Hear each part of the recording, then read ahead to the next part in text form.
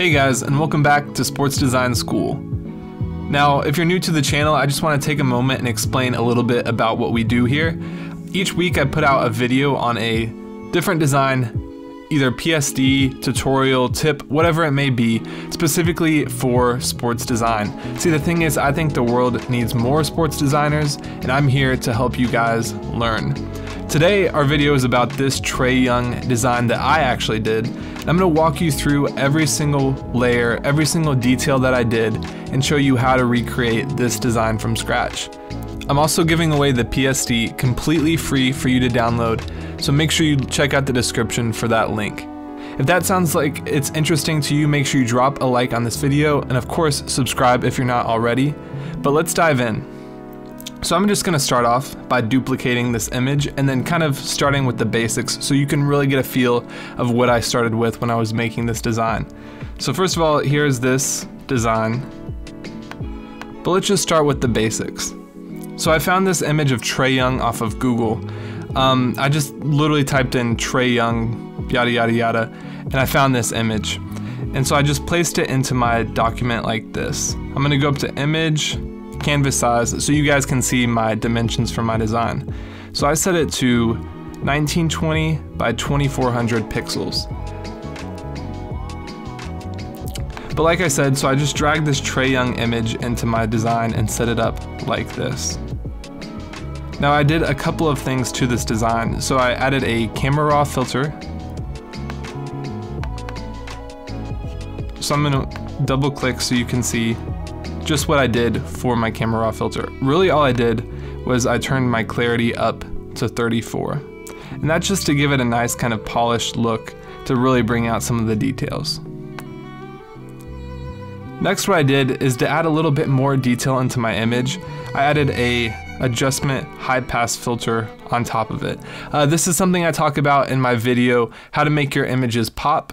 And if that's something you're interested in checking out, I'll put a card up in the top right now so you're able to check out that video. But what I did is I essentially just duplicated this image. I said filter, other, high pass. I set it to about 7.2, I hit OK, and then I changed my blending mode to overlay.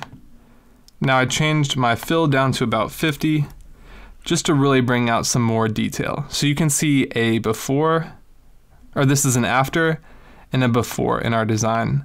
So you can just see throughout his hair, it just kind of brings more lighting and more texture to our image. So here I am, you can see I have my base image, I have my camera raw filter applied, and I have my high pass filter on top of that. I also went through and added some noise to my background image. You can just do that by hitting filter, noise, and then hit add noise. Now for this, I just did 5. I wanted just kind of like a subtle noise to my image, nothing that's too crazy or too grainy. So here we are with our just background image, which is pretty simple to do. Next, what I did is I took my rectangle tool, which you can find right here, and I just created a new solid white rectangle over the right side of my image. I knew I kind of wanted to do a split design, so just creating a rectangle like this is a pretty good way of doing that. And I wanted to feature the city of Atlanta because Trae Young is a star for the Atlanta Hawks. So I went to pexels.com, which is a great place where you can find free, royalty-free images that you can use in your designs and post wherever you want to without having to worry about copyright or anything like that. And I just searched Atlanta and I found this great image right here. I'll release it from its clipping mask real quick so you can see. So this is the image. As you can see, it's a pretty cool high resolution image. That's another thing that's great about Pexels is all of the images are super high quality. I'm talking like super HD to where you're able to use them in high resolution designs and not have like a weird pixelated look to your design. So I just created a clipping mask onto my white rectangle with that image, and you can do that by holding in between these two layers and just holding Alt and then clicking. And that'll create a clipping mask. I'll show you for a second. So you can go like this, hold Alt and click. It's really that simple. So there I have my Trae Young design on my left my Atlanta image on the right. As you can see, it already is kind of black and white, the image itself is, but I added a curves adjustment tool on top.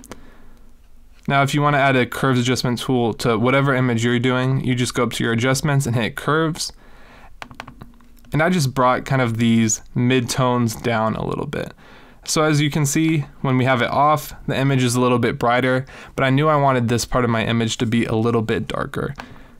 So I just brought the midtones down so you can see like the buildings and the highlights.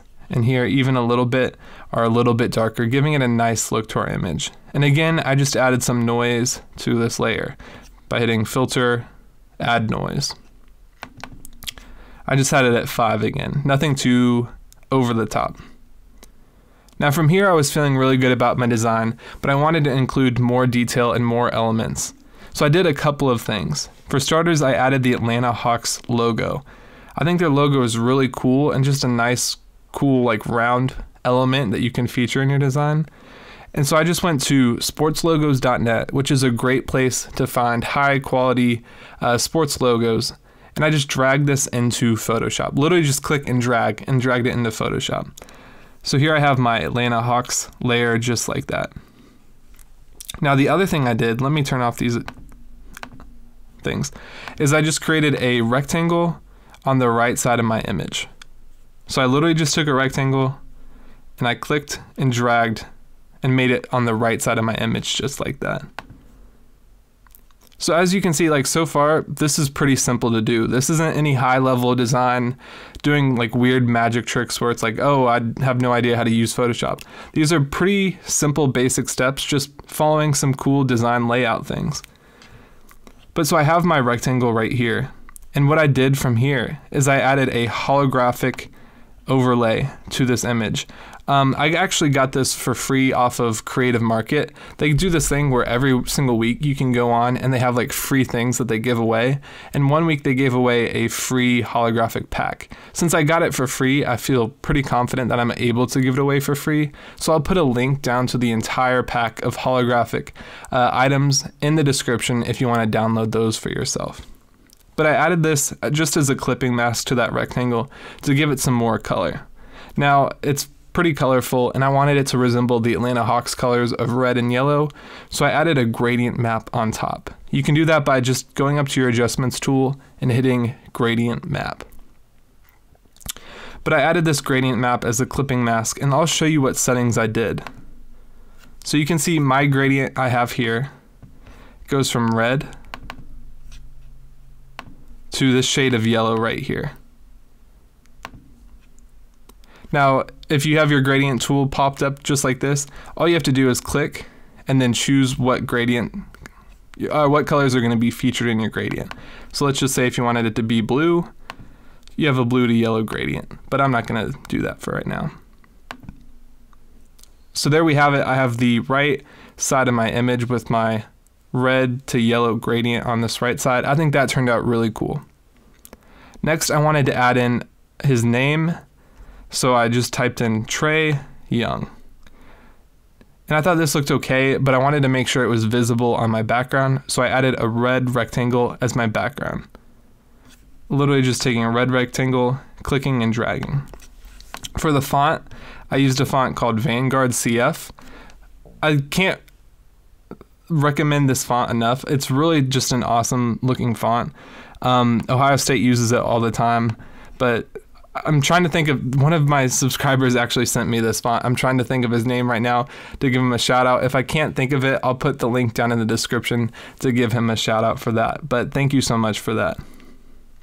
So like I said, I have my Trae Young text right here using the font Vanguard. That's as simple as just hitting T on your keyboard and then clicking and typing whatever you want to. Then I had this other image of Trae that I found, and it really is just a photo shoot image that I found. And it originally was just this square right here, so I just clicked it and dragged it into Photoshop. Again, I think I just Googled Trae Young photo shoot or something, and this was one of the images that came up. And what I did, is what I've been seeing a lot of lately, is just taking a normal straight rectangle and then tilting it just a little bit. So if you look right here, I'm going to drag down my ruler so you can see. It's not straight across. The original was actually, if you were just to put a straight square into your image, it would be more like that. But I've been seeing a lot of people lately just do a slight tilt to give it like a kind of hand-placed look. So I thought that was really cool. So that's what I ended up doing for this image. Again, I added some noise just by hitting filter, noise, add noise. And then what I did is I wanted to add a little bit of some like pop between my image and the background. I wanted to separate it a little bit. So I added a white rectangle. And that was as simple as just creating a white rectangle using my rectangle tool. And again, with my right rectangle, I did the same thing. You can see it's not straight. I literally just took it, Command T to transform, and rotated it just a little bit to get this result. And so now I have a little bit of an offset with my white rectangle and my Trae Young image, which I thought was really cool. And I added a curves adjustment layer to kind of just bring down some of the brighter parts of my image. Really just dragging my shadows to the left a little bit. So you can see all the shadows in his face right here just get a little bit darker. I just thought it was a cool little touch. Now next I added a paragraph of text. So let me zoom in so you guys can see this a little bit better. And if you're not familiar with this, in Photoshop it's pretty easy to do just a little block text like this. You just hit T and then click and drag, and that's a text box. And you can type as much as you want to, just like that. But I really just created a text box about that size, and then I went over to Wikipedia and I just copied like the description for Trae Young straight from the Wikipedia. And for the font, I used Courier Regular, which I'm pretty sure is just a standard system font. So you should probably already have it on your laptop. And then following the pattern of tilting rectangles, I added a white rectangle. And you can see just tilted it to the right ever so slightly. Again, I think it gives it like a cool kind of cutout look. Now again, we haven't done anything super complicated so far in this design. In fact, all of these steps have been super simple to do and definitely something that you can do at home. But then I added this little ice tray text right here. Now this font that I used is actually a free font. It's a font I talked about in one of my more recent videos, the top 10 best free fonts to use for sports design. It's a font called Amador. Now Amador is a great Old English style font, and I think when placed in a good spot, it just gives it a nice, cool look. It contributes to the kind of cutout vintage look that I'm going for in this design. And it was as simple as just bringing up my text tool and typing ice tray. We're getting down kind of close to the end of our design here. I just have a few more elements. So I added the Adidas logo. I literally just typed in Adidas logo transparent. I think it was originally black, and I just took it and added a color overlay and then just made it pretty small and put it in the top right part of my image. I also added in a Trae Young signature, which to do that I literally just typed in Trae Young autograph on Google and I brought in an image of his autograph. I then took an eraser and just deleted all of the parts I didn't want. So this was the original. You can see I just pulled it off of something that he wrote.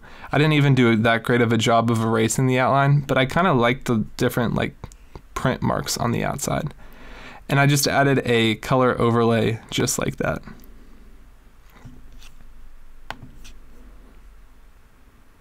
I then added a little circle that says 3 stripe life, 3 stripe life, 3 stripe life. And that's actually really easy to do.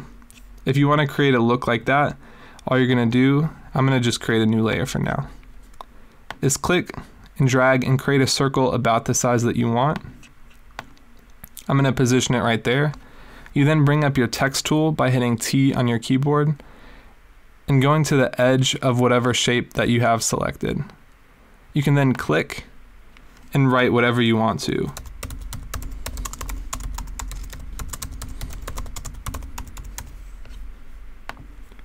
I can then turn off the layer underneath it, and there you have it, circular text right in Photoshop. Which is a good time to remind you that if you're not subscribed to our channel already and you're enjoying this video so far, make sure you subscribe. We do videos just like this literally all the time, at least once a week. And also, if you're enjoying this video so far, drop a like. It really helps us reach new people and get more people involved with sports design. But anyways, I'm going to delete that for now. And just like that, I created my 3-stripe life circle text. Now you can see this design is basically all that I've done, and from here on is just a few textures that I added. So I added this film grain texture, which I seriously mention at least once in every video. There's a pack of like 30 free film grain textures that you can download completely free, and I'll put the link to that in the description. I highly recommend you check it out. I use it all the time for my designs. If you like subscribe to the channel and you watch all of our videos, you know I mention it all the time. And then I added another one of those textures. And then from here, oh, and let me mention, so for this one I set my blending mode to screen, and then this one I set my blending mode to lighten. There's not really any like high level design thinking behind that. I could have probably just done screen. I literally just go through and look at all the different versions and then figure out which one I like the best, which in that scenario just happened to be lighten. I add like a levels adjustment on top of all of these to get rid of some of these like midtones. So you can see there's some dust in here. I really just wanted some white flecks. So you can go in, and if you drag it to the left a little bit, you get rid of some of these midtones. If you have any questions about that, just reach out in either the comments or send me a message on Instagram, and I'll be happy to explain why I use levels like that. And then lastly, I added this wet paper texture. I think I literally just Googled wet paper texture, and this image came up. Let me show you what it looks like normally.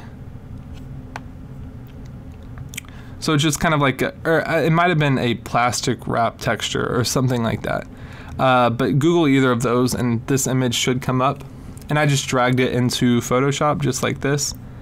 And then I set my blending mode to screen just like that. And then again, I just added the levels because you can see when you don't add the levels, it gives it kind of like just takes away from parts of your image and makes it a little bit lighter than you want it to be. And so I added a levels adjustment to get rid of like these parts through here. And that's it, guys. That's all I did for this Trae Young design. If you enjoyed this video and made it to the end, show your support by dropping a like. And again, we have lots of awesome videos coming out very soon, so make sure you don't miss out on those. Hit subscribe and even hit the bell. I've actually looked and seen a decent percent of you guys hit the bell, which is awesome to see.